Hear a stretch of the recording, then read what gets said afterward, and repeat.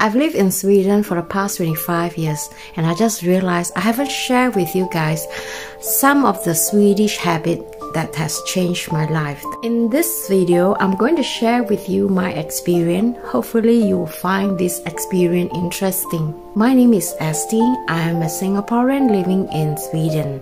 Here are the Swedish habits that I have adapted. The first thing I do in the morning is to clean my toilet. Maybe some of you might find this very gross or very strange, but let me assure you, this habit is a game changer.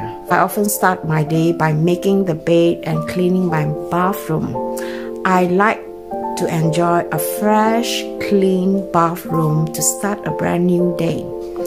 This hygiene routine, like scrubbing the toilet, isn't glamorous, but it is good for you, and here is why.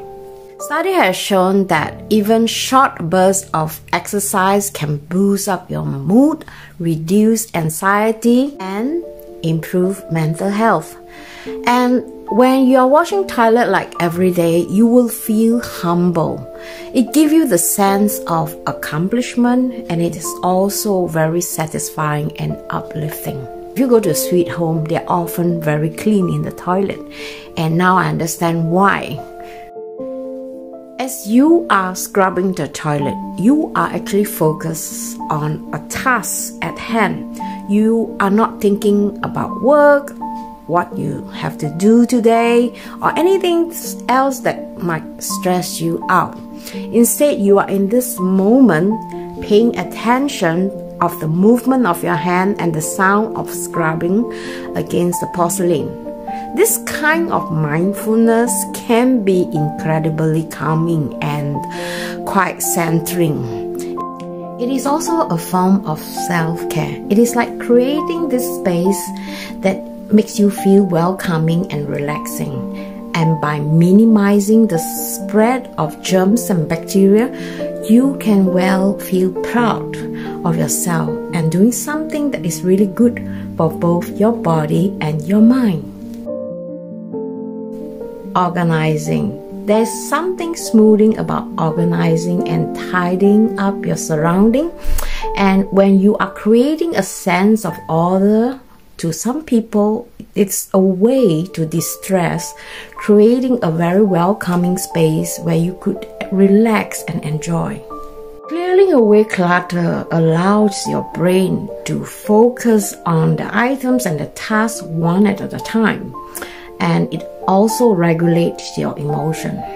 And it's also an act of cleaning that requires you to slow down. This can offer you a calming effect during the overwhelming situation and help you to explore and manage your emotion. Nowadays, when I feel all stressed out, I need to reorganize my room. So LG always complain, hey, why you always change here and there? And of course, I said it is for the better, isn't it? Moving your body. LG often say, as long as you are moving, that's all that's matter. I can't help but noticing Swedish people are oftenly mentally and physically fit. They often find time at work or after work to go on a gym, going for a short or long walk, and having a very active life. When I was living in Singapore, I would find it's very hard to find time to exercise because it's too hot, and most people already feel so exhausted after a hard day work. We got energy and time to exercise, right? When you are tired and exhausted, the more you need to do exercise. By exercising, it helps you to connect with your body, make you feel stronger, more flexible, and it also helps to release the endorphin. So this endorphin will help you to release stress. Don't do exercise because other people ask you to do it. Do it because you want to feel even better after that. Think and talk positively. We all heard that all the time. In Sweden, that's like the only way to survive and be happy. Swedish people are very mindful, reserved, and they are mostly relaxed. They are proud but yet humble, and some of them are the most happiest people on this planet. You will also notice that Swede don't like to discuss about unhappy or negative things. If you start complaining or talking negatively, they will either change subject or they move away from you. If you didn't stop complaining, some of the people who are really wise, they will give you some advice. They will try to make you see things more positively and encourage you with kind words. They often say that there's a saying, it means it will be fine later. When you speak or think positively, you attract positive results. Your brain is just like a magnet.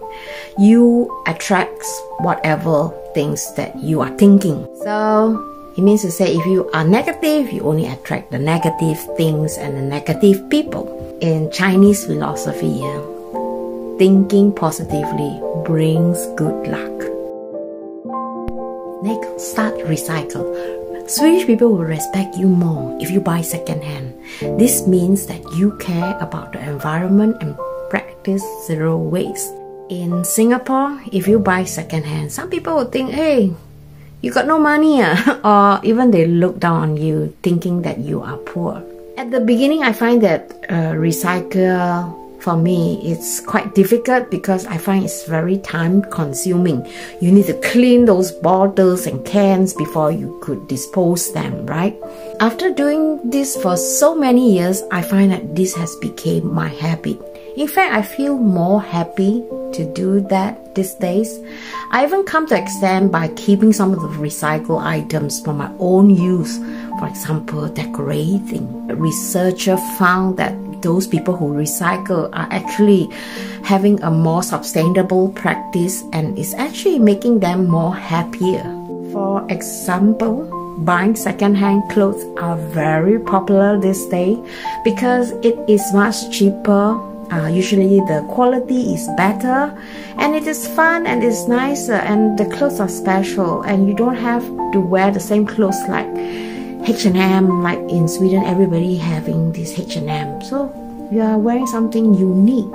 Normally, I often buy them from a charitable organization because the money goes to the needy. This gives you a sense of purpose, and having this sense of purpose is essential for your mental health because you know that you're doing something really good. Make time and have fun in your life. Swede, they like to do fun stuff. They know to enjoy life.